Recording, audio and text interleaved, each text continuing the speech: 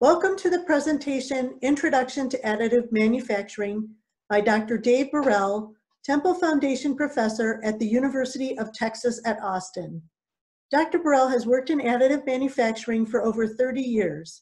He was instrumental in early materials development for powder bed fusion and was lead author on the original powder bed fusion materials patent, which has been referenced by over 250 other patents. He was the first person to use a modern additive manufacturing fabricator to produce a fully metallic part in 1990. Since 1995, Dr. Bourell has chaired the organizing committee for the annual International Solid Freeform Fabrication Symposium and Additive Manufacturing Conference. He is also a fellow of ASM International. Welcome, Dr. Dave Bourell. Additive manufacturing is used relative to other conventional manufacturing processes really for two reasons. One, because it's cheaper than alternative conventional manufacturing processes, or we can actually make better parts. That is, we can improve the performance of an object in service by doing additive manufacturing. So I'd like to talk about that a little bit. For cheaper, there's certain space where additive manufacturing really shines, and that's for parts that are complex in geometry, for parts that are produced in small production runs, typically say 100 or less, although this can vary, and parts that typically have relatively small volumes. These are the three areas of part characterization for which additive manufacturing would really be quite cost competitive.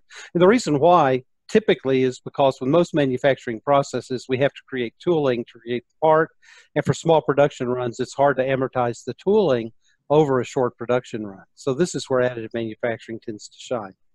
Relative to performance, there are a number of areas where additive manufacturing can outperform conventional manufacturing. And I show some examples here to demonstrate some of those reasons and areas. On the bottom left, you see what looks like a scoop. It's a bracket that was made conventionally and then also made using topology optimization. And the topology optimized part is very difficult to manufacture other than additive. And certainly as the part gets more complicated, additive manufacturing looks better and better. So this is one area. And then, of course, here, the mass or the weight of this bracket is very important. So by topology optimizing the part, we can minimize the weight and still have adequate performance for the application. In the middle on the bottom shows a mold that was produced with conformal cooling channels, which are the red highlights there. And for additive manufacturing, we can very easily produce these conformal cooling channels. For conventional manufacturing, it's much more difficult. And in this case, the conformal cooling channels, by improving the cooling characteristics of the mold during, say, injection molding, we can cool quicker, which means we can turn around parts and increase the production rate. By doing this and by improving productivity, that has a business and economic advantage. We can also produce colorized parts. You see in the skull, head, brain part that has multiple colors. This was produced in one piece, and so we can also produce artistic designs and prototypes and parts relatively easily. Then finally, I want to talk about this ductwork. We can also save cost and improve performance by eliminating part count.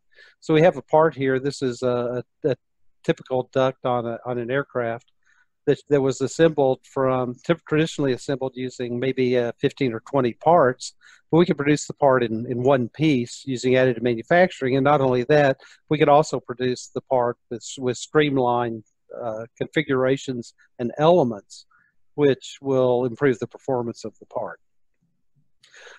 Another major part of this chapter on the introduction to additive manufacturing is to talk about how we categorize and survey all the common commercial additive manufacturing processes. And this is done traditionally, really worldwide, using the ISO ASTM 52900 standard, which is a standard for terminology for additive manufacturing. I list here the 7 current categories of classification. Again, we classify typically based on the feedstock, shape, and or the binding mechanism that actually binds the feedstock together to create the part during additive manufacturing. So I list these here. These are the 7. They're all covered in detail in the chapter. Some of these maybe don't sound familiar, but you may have familiarity with. Vat polymerization, for example. Typically, the most popular of those is stereolithography. Powder bed fusion, we have laser sintering or laser melting. And we have these others as well that have common names and, again, popular companies that have commercialized them. I show here a graphic of, for just as an example, for powder bed fusion, which shows the description of the process with the laser scanning on a part build area or volume. There's a feed cylinder on the left side that provides powdered feedstock. It's moved from that feed cylinder by, in this case, it shows a moving slider bar sliding the powder over to the build cylinder, and we can create the part layer upon layer in this fashion. These types of details are given in the chapter for each of these processes, as well as some of the strong points about each of the process in terms of how they really are particularly beneficial for a given application. We talk also a little about materials as well in terms of the types of materials, whether they're typically polymers or metals or composites that can be used with these processes.